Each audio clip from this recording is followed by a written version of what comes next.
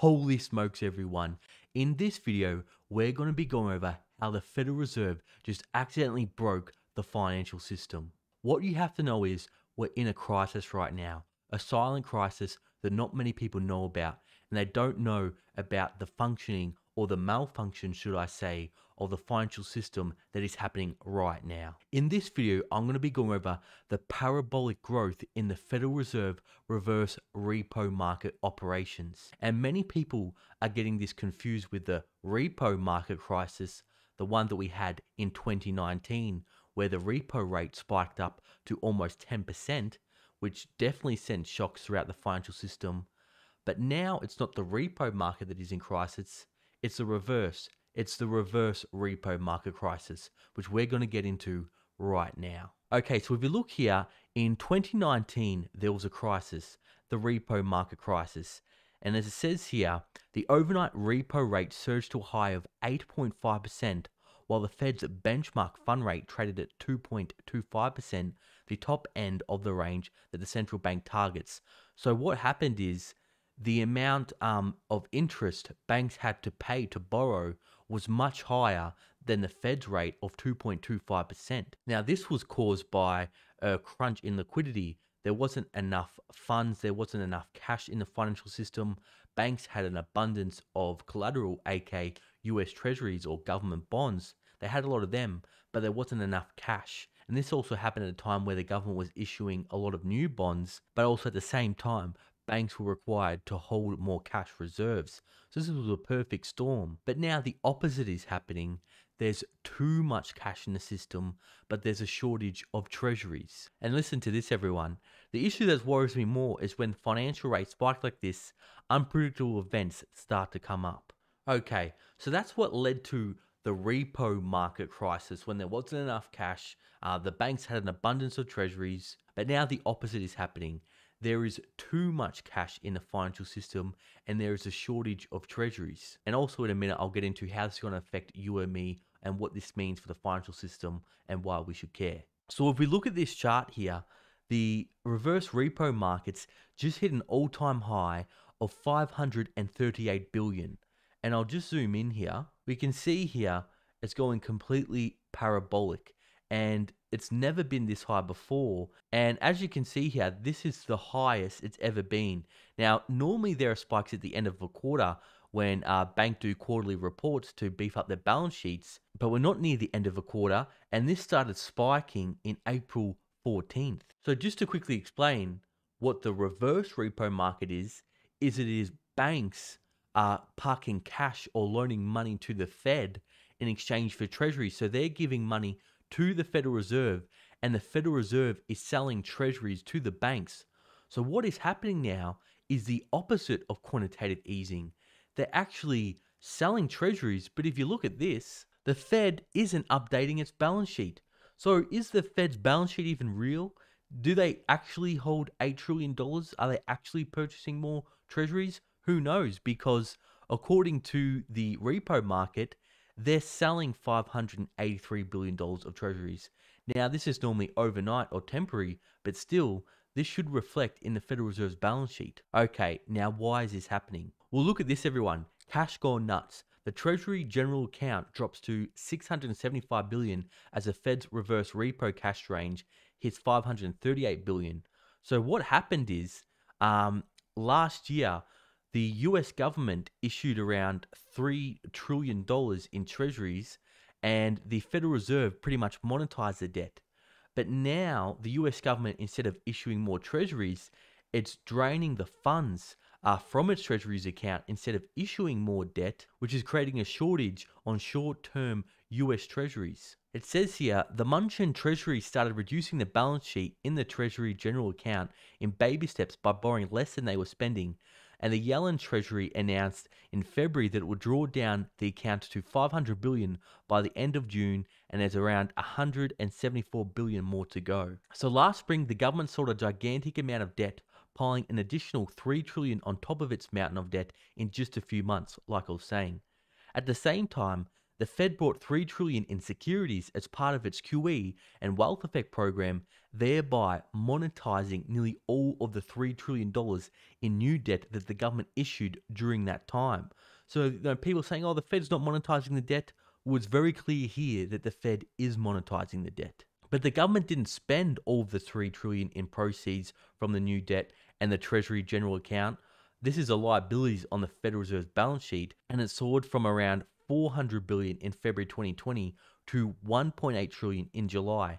So this $1.4 trillion addition that the government had borrowed and the Fed had then monetized didn't go into the economy and the markets, but sat in the general checking account. So when they first did this, the money didn't go into the economy straight away, but now it is. Listen to this. Since February, this money has started circulating in the economy, markets, and banking system as the government spent it, and it is part responsible for the flood of cash that suddenly started to show up in the banking system that was already up to the gills in cash and poured out from there. So as we can see here, the Federal Reserve is doing quantitative tightening. They're pulling liquidity out of the financial system through its Federal Reserve reverse repo market operations.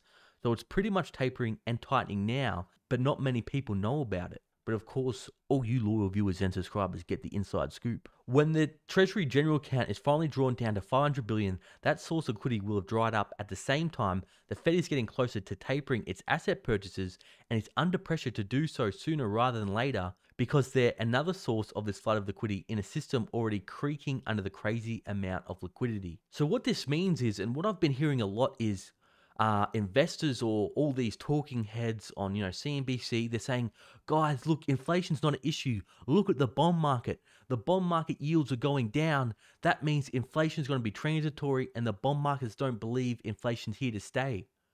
Well, people, the bonds market is completely broken, and the bond market has been hijacked by the Fed. So we can no longer look at the bond market to predict what's going to happen in the markets or what's going to happen with inflation, because yields should actually be going up. But what the Federal Reserve's doing is it's monetizing the debt, and it's pretty much doing yield curve control. So what it did is, when the government issued all those $3 trillion in treasuries, the Federal Reserve brought it all up, and it's still buying $80 billion of US treasuries today to suppress yields. But this is also happening at the same time the government isn't issuing more US treasuries because it's using all the cash in its Treasury General Account. And this is causing mayhem in the money market funds. Investors used to normally, give money to money market managers that would invest their money in short-term liquid investments or low-risk money fixed income investments. But this whole money market industry is on the verge of collapse with these 0% yields. Listen to this. US money market funds struggle as short-term rates near negative territory. And in a moment, I'm going to get into why this reverse repo market could lead to negative interest rates and could have dire consequences for the financial system. So the result has been a squeeze that has driven the yields on some debt below zero, rendering swaths of the industry unprofitable and setting a challenge for the Federal Reserve, which analysts say may have to weigh in to keep interest rates positive. Whoa, whoa, whoa, whoa, whoa. So what this saying is the money markets, they're going broke by what the Federal Reserve is doing, because some short-term debt or short-term assets, the yields are going negative, so the money markets aren't making money anymore. So what this means is, and what I've been warning about is, the Fed has to taper. It has to stop buying US treasuries, because the yields are going so low, the money markets can't make money. And what this is going to force the Fed to do, what I've been saying is a big risk for the markets, is going to force them to lift interest rates unless they want, yields to go negative and money markets to go bust. If government money market funds have to keep investing at 0%, the economics of the industry breaks down, said Christopher Tufts, global head of portfolio management for JP Morgan Asset Management's money market business. I wouldn't be surprised if funds start to limit investors' subscriptions or close outright to new money. So as we can see here, there's been a wall of cash has overwhelmed the money market funds. So it says here, the downward drift in short-term interest rates have grown more acute in recent weeks as more cash has flowed into the financial system. A steady drip has come from the Fed, which is buying $120 billion of US treasuries and agency mortgage-backed securities each month. The Treasury Department has compounded this situation by doling out funds associated with the Biden administration stimulus package passed in March. So again, it's just saying here, like I've been talking about, is there's a shortage of treasuries because the Fed is buying them all and also the government isn't issuing more short-term treasuries. At the same time, the Treasury has also been shrinking the stock of short-term bills in circulation as part of its efforts to lengthen the maturity of the government's debt.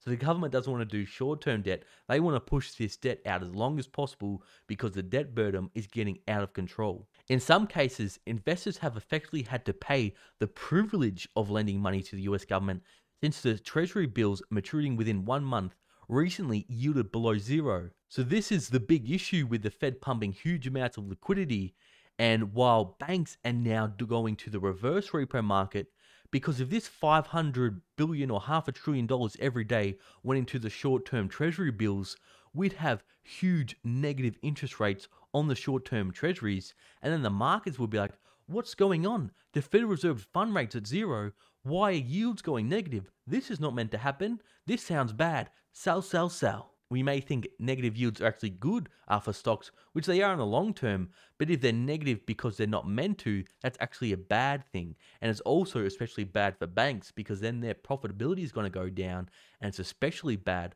for the money market or fixed income investment companies. The rate at which investors swap treasuries and other high quality collateral for cash in the repo market and another stable source of income for money market funds has also turned negative at times. So again, the repo rates are going negative because of this flood of cash of liquidity. And so listen to this. This is what the money market funds are saying. If we need collateral for the day and we're getting negative rates from the street or zero rates from the street, we'll go to the Fed and consider it the right trade for the day. When others get to the more expensive pricing, the Fed at zero has value. So they're saying, oh, look, zero is actually good when everything's going negative. And of course, this just means there's going to have to be more intervention by the Fed into the markets. Listen to this. The Fed itself faces pressure to intervene in short-term markets. Its benchmark rate, the federal funds rate, has fallen along with other short-term rates and now sits well below the middle of the 0% to 0.25% target range. It recently slipped by 0.01 percentage points to 0.05%, according to the New York branch of the central bank, a level many rate strategists believe could compel the Fed to act. So BlackRock's cash management group expects an increase in both the reverse repo rate and the interest the Fed pays on reserves they hold at their central bank, and perhaps as soon as the next monetary policy this month. So this is what I'm talking about, people. All this crazy QE, all this money printing, the increase in the M2 money supply, that's going to lead to higher inflation, and then that's going to force the Federal Reserve to act. They're not going to have a choice but to lift interest rates. Without some relief, the longevity of the money fund industry could be at risk, warns Mark Canaba, a rate strategist at Bank of America. Money funds have already waived fees and they are earning virtually zero, he said. There are questions about how long money funds can remain viable as loss-making entities. Well. So it seems like the Federal Reserve, as we can see here, increasing M2 money supply does have consequences. And it seems like, as we can see here, the Federal Reserve increasing its balance sheet to $8 trillion does have consequences. So to put it simply, in 2019, the repo crisis was caused by not enough cash, which led interest rates to spike. Where now the reverse repo market, which is the reverse of the repo market, there's too much cash. And when there's too much cash, it's pushing yields to negative territory. So what this means is, with the increase of M2, with the increase of the Fed's balance sheet, with all the money printing, the Fed has done too much. They've printed too much money. And this is leading to crazy high inflation. People can barely afford groceries, gasoline, housing prices are going out of control because there's too much money in the system. And so this means the Fed is going to have to start quantitative tightening. They're going to have to start tapering. They have no choice. So really, the Fed is stuffed up, and they're stuffed up big. So what I'm expecting is very soon, I don't know when exactly it's going to happen, the Federal Reserve will start tapering and will start slowly lifting interest rates. And the markets hate this. The stock market hates this. Who knows? The markets, they seem to think that they're invincible and the Fed won't taper. But all the fundamentals are saying the Federal Reserve will have to taper. And we may see a decent sell-off in the stock market. And if the dollar strengthens, we may see things like Bitcoin, even precious metals, everything priced in the dollar go down slightly. So it may be worthwhile just having a bit of cash on the side. Not saying go all in on cash, but if the Federal Reserve does taper and does lift interest rates, the dollar will go up and assets will go down, and then you can come in and buy up everything for a discount. So everyone, that was just my thoughts and a quick update on what exactly is going on in the reverse repo market operations, because everyone's getting this confused with the repo markets. They're thinking, oh, look, the hedge funds, they're having to borrow huge amounts of money. The banks are going bust. They're borrowing money from the Fed. No, the bank's actually giving money to the Fed. Now, for all my loyal viewers and subscribers still watching, you're awesome. I just want to say thank you. We've passed 60,000 subscribers. It is absolutely overwhelming the amount of support I'm receiving, and I'm loving the community we're building here, and we'll keep spreading the truth of what's really happening in the financial system. And of course, if you haven't already, please tap that like and subscribe button. I'll keep you updated on the latest that's happening in the stock market, cryptocurrency markets, housing market, and what's going on in the global economy. If you're bored, I'll put up some of my other videos here. I'll see you all there.